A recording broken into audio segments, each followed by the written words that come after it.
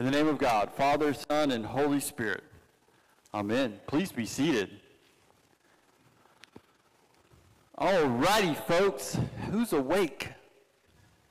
It's like 7 in the morning in my mind right now. I didn't think y'all would come to church that early. Just being honest about you 10 o'clockers. It's like 9 right now in your heads. How's that feel? Considering you're not laughing, I know it's not good. Yeah, okay. Distractions. How many of you like to be distracted? When you're in the middle of minutia at work, how many of you like to be distracted? Any takers? Right, most of us don't want to be distracted. We hate distractions. And in our gospel story today, Jesus is doing his thing. He's coming along. He's healing folks. He's casting out demons. And then some Pharisees show up to say, hey, Herod wants to kill you. You need to get out of here. Now, this is the same Herod who already tried to kill Jesus, right? This is the same Herod who, in the same house, really, the same lineage, I should say, that's always been out to get Jesus, because Jesus challenged everything they knew, their power, their authority, all of that good stuff. And this is something I'm going to have to get used to now with the time change, because that's something spectacular right there. Sorry, folks over here, I'm not going to get to look at y'all as much because I don't see you really. I know you're there. You're in my heart too. But Herod was out to kill Jesus. And we remember after Christmas we celebrate the Feast of the Holy Innocents. And that's where Herod sent out and tried to get rid of every child age 3 to 0 because he didn't want Jesus. Jesus challenged every aspect of Herod's power. After all, this large entourage of people came from the far east, and we always think of it as the three, we always think about the kids who dress up like the 3 kings and come down the aisle, right? Like the cute 3 kings, and always Melchior falls down or steals from the other one, Next thing you know, you got one king with all 3 gifts by the time you get to the front, right? You've been there? You've seen that happen? And then the king's laying on the floor crying and screaming and tantruming, wonder why they don't get to carry the gold, and why do I have to carry I don't even know what frankincense is. Why do I have to carry that? Anyways, oh, hey, honey, I didn't know you were going to make it today. I just told a bunch of people that. Okay, so anyways, so these kings come. You can tell I need some sleep. Distracted. So these kings come. Herod sees all of these things. So 3 kings plus their entourage show up. And you have to wonder, if you're King Herod, who could be so important that these large entourage, these wise men from the east show up? And you got to think how far they traveled. They didn't come to see me. So who in the world did they come to see? Who is this Jesus? And then Herod's hearing things like Son of God, King. And if you're a king and there's another king in your kingdom, what are you going to do?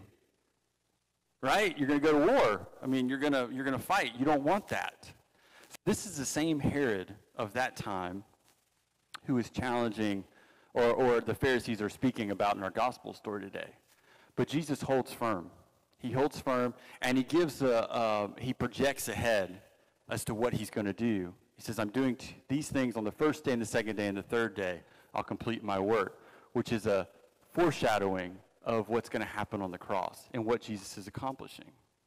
He doesn't let distractions get in the way of what he's been called to do.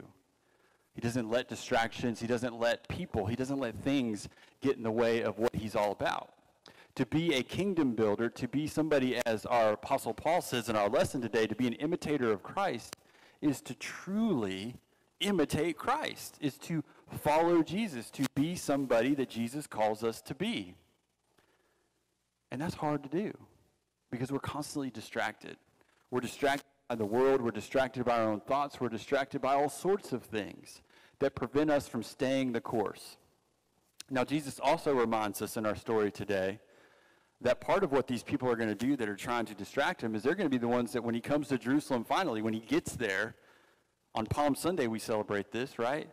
Blessed is he who comes in the name of the Lord. Everybody's so celebratory that Jesus has entered Jerusalem because they think that Jesus is going to yield a sword and he's going to remove the Romans and everybody that they think shouldn't belong, right? The great who's in and who's out, right? What's your list for who's in and who's out? I'm just kidding, you don't tell me. Right? We all have this idea. We always, as humans, we always try to decide who's in and who's out. And that's what they think Jesus is going to do, is cast out everybody that they think is wrong and make it all right. But what does Jesus do? None of the above. And what did they do to him? Put him on a cross. Because he's not the God they wanted. They tried to reduce Jesus' ministry to fit some box. And that's what we do. That's what we do. Those are the great distractions. Last week we talked about temptation. Temptations are distractions. They're distractions that take us away from the work of the gospel. There's a reason Jesus tells us 2 simple commandments. He doesn't reread to us Torah. He doesn't reread to us Leviticus or the book of the laws. He says, love God and love your neighbor as yourself. And on these 2 commandments hang all the laws and the prophets. Everything you've known to this point hangs on these 2 commandments. Don't be distracted by the minutia of the laws of old that you've misused, that you've misplaced to cast stones and to build divisions and to build walls to divide people up. Those are distractions.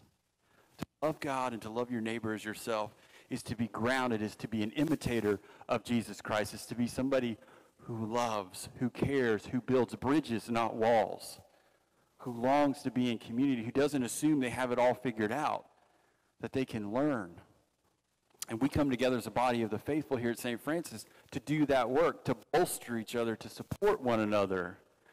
That's what we do. That's what it means to be a follower of Jesus, to be an imitator, as Paul says.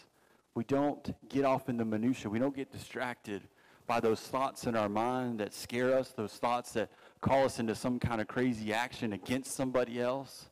No.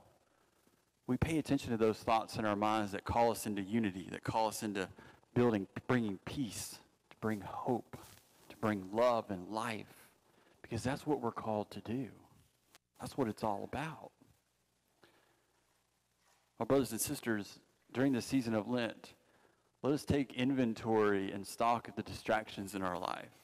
What are those voices and things that we hear? What are those things that we fight internally that pull us away from the love of God, that keep us from staying focused on the work God's calling us to do?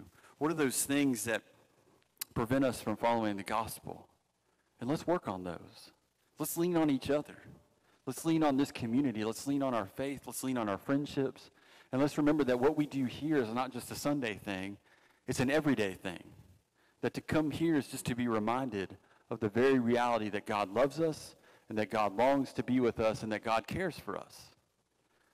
And not to remove the distractions, to focus on what's really important.